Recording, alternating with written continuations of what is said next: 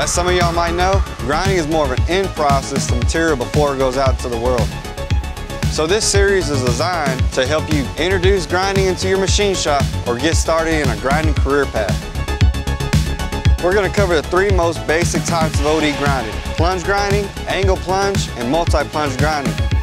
So these three grinds make up the meat of what OD grinding is. We're going to talk about each one, and we're going to cover some tips that I've learned along the way that'll help you out and help you get started. So what I have here is a piece of 4142 that's 8 inches long, 2 3/4 inch diameter. So why I chose this material is that it's cheap, it's accessible, and it'll help you give you an understanding of how the machine operates. This way you can go out and grind all different types of materials using the same principles. You just might have to make a few changes. So the first grind we're going to talk about is a plunge grind. So a plunge grind is the simplest forms of the three grinds we're going to talk about today. A plunge grind involves moving your wheel in position in Z and then plunging straight down in X to your desired size. Studer gives you two different ways to set your zero position. You can either use the flagging method, or you can do a minimum cleanup on your X and Z surfaces and claim that as zero. I prefer the flag method versus the minimum cleanup method, because if you use the minimum cleanup method, you're removing material that could help you adjust your taper and get your finish right. But using the flagging method allows you to flag your part, use your offsets to back it off, and walk it in. Let's go ahead and get started with our plunge grind. So I've already programmed the part, backed off the offset, and proved out the program. Let's go ahead and take our initial grind so we can see where the machine's at and then make our final correction.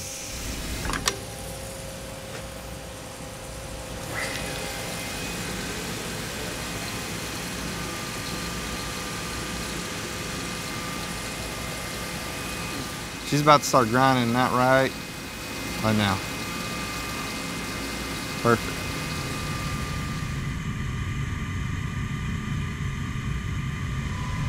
There's 3 grinding cycles that I programmed it to dress after the roughing cycle. It's going to remove all that material until there's 3 thousandths left. Then it's going to go and dress, then it's going to come back and start grinding from 3 thousandths away.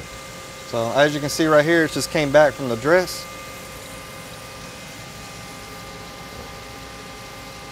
We're at our finished grind now. We're 3/10 away, 3/10 away. 40 minutes, 30 minutes, 20 minutes, 1. Spark out. So that's where you see that drop off coming on. It's got a 6-second spark out. Boom, there it is. Retract, go over. All right, so our part just finished. We took it down to final size. We're gonna check it with our 2 to 3 Quantum Mitutoyo OD mic.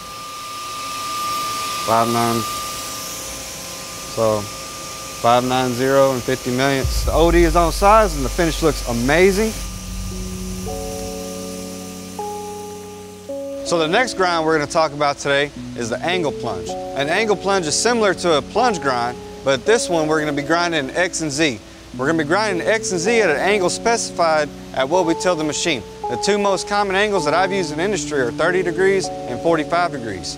This is my go-to grind 99% of the time because I can manipulate the wheel into doing what I want, whether that's grinding a shoulder or an OD or both at the same time. The setup is exactly the same. We're going to flag the end of the part, we're going to flag the OD. Then we're going to measure the OD, put in that number, and keep this as our Z0. What's different about this operation compared to the first one is that this side is ground. We're going to have to attach our drive dog to this side. Now we don't want to mar up this surface, so what we have is we have a metal hose clamp that has a plastic fitting inside of it. So this is how I do it. I put that plastic fitting inside that hose clamp and I attach it with a piece of electrical tape.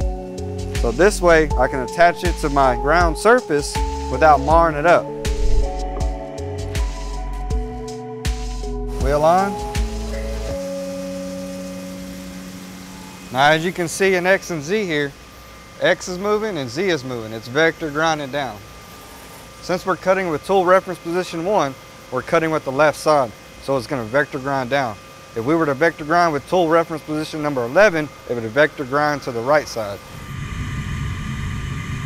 So as you can see with our centers, those coolant lines are putting oil right on those centers, and that's keeping those centers lubricated and cool. What you want to listen for is excessive ringing. You know, you want to be checking your part, make sure it's not burning, chatter, all that. That's why I stand pretty close to the machine. I can hear the ring, which is funny because that's actually what the Sensitron does. It's picking up the ringing from the grinding of the part in the wheel. So once I hear the ringing kind of go to excessive, then I need to either slow it down or kick it out or something like that. But as of right now, it's grinding pretty good. So as you can see, we've been roughing out material. Now it's at its finish cycle, it's kind of plateauing. So that's what we want. We want a nice even stroke of that Sensitron. That way when it goes to spark out, that spark out is going to dwell on that part, causing the deflection to kind of settle. So what we should see in our spark out every time is the spark out's going to cut on. It's going to count down from however many seconds you tell it, then it's going to drop off. So we need to pay attention to it at here when it gets down closer. So now we're at 1/10 away, and once it goes down to 0, the spark out's going to kick on, which I gave it a 6-second spark out. So here you go, there it is. So as you can see, the spark out, it's starting to dwell down. Boom. Let's go ahead and check our part.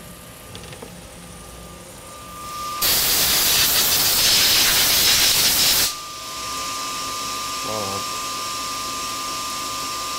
901, 50 millionths, 5901, 50 millionths.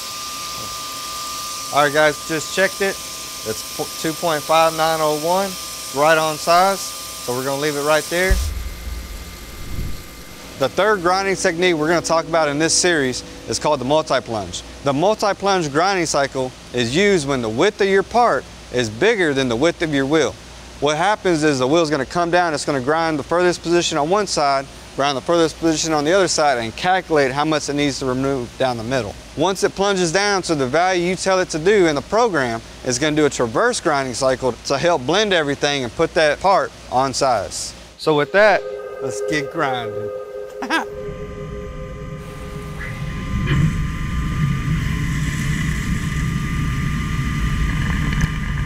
It's gonna start our first plunge on the far left side of that part. It's feeding down. Okay, we reached our stock allowance.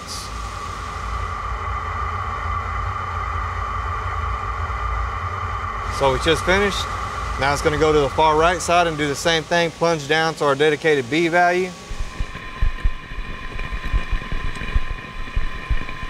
It did the far left, it did the far right, now it's gonna compensate for the middle. It's just finished dressing, so now it's gonna start its traverse cycle.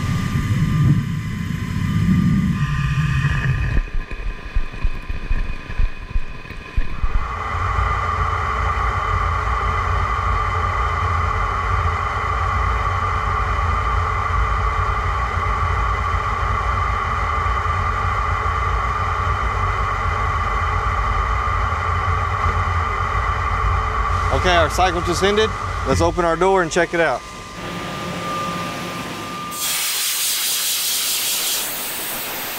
So we just did a test grind on it, proved out our program. The finish looks amazing, so we kind of know what parameters we have. Now, the last thing we have to check before we put it on size is our taper. As you can see here, I took a minimum cleanup, but I'm not all the way cleaned up right here in the middle. So I am cleaned up on the left side and the right side, so that means I can check left and right, and if those are the same, I can go ahead and grind down, because I know that the wheel is going to be the same on each side. So we'll go ahead and check our taper, make an adjustment if we need to.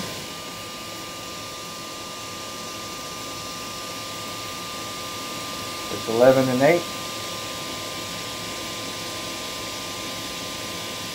Okay. So we got about 1,000.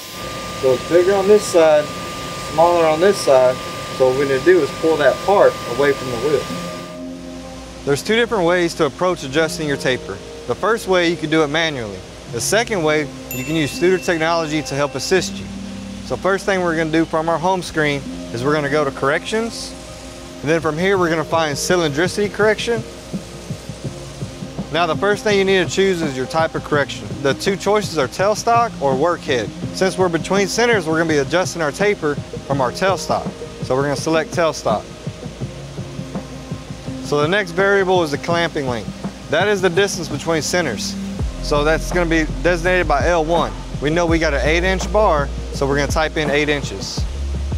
The next one is gonna be our measuring length. Our measuring length is gonna be the length of our OD that we're grinding that has our taper in it. So we know we have an 8-inch bar, we took 1.5 inches off each side, so we have a 5-inch OD in the center of our part. So L2 is gonna be 5 inches. So diameter 1 is gonna be labeled as D1. As you can see, it's on the far right side, closest to our tailstock. So we know after measuring that our part is pushed into the wheel, so we need to pull that part out. Since it's pushed into the wheel, it's gonna be the smaller number, which is 2.61185. Now diameter 2, which is labeled D2, is the far left side, which is closest to our headstock. Now we know that that is our bigger diameter, so this is gonna be 2.61265. So we've got about 8/10 taper in our part. From here, this is where Studer is gonna help us out. We're gonna go down here to calculate correction.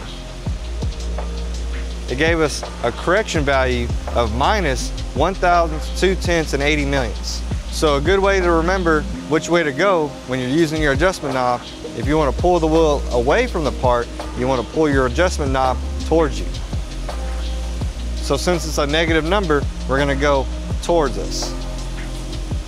So now that we have our correction value, let's go ahead and make our adjustment, and we're going to red up our part using a red marker, and then we're going to take another test grind.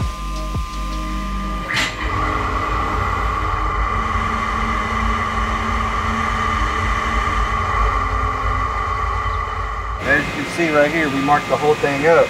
The only left side is getting ground right now. Now when it traverses back across the other side, it's going to clean everything up.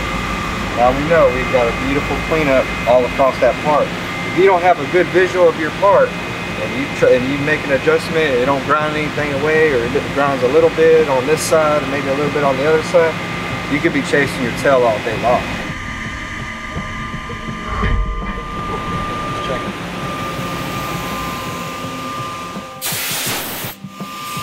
Right side, 10/8.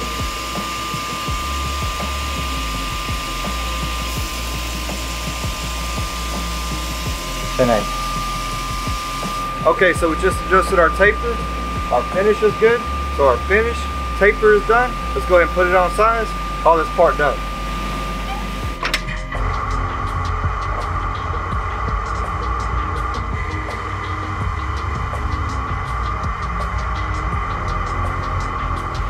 All right, so our part's done. Let's take it out.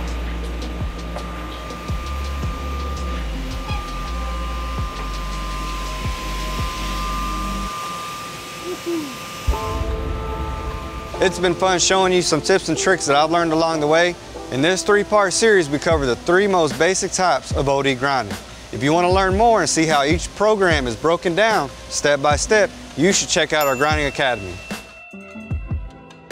So if you like what we're doing and what we're showing you, be sure to like, comment, subscribe, and help support free education and bring the manufacturing industry up in the world one grind at a time. So in following series, we're going to be grinding some crazy material, Inconel, stainless, and titanium, and we're also going to be utilizing amazing wheels. So stick around for more grinding content. I'm Chris from Titans of CNC. Thanks for watching.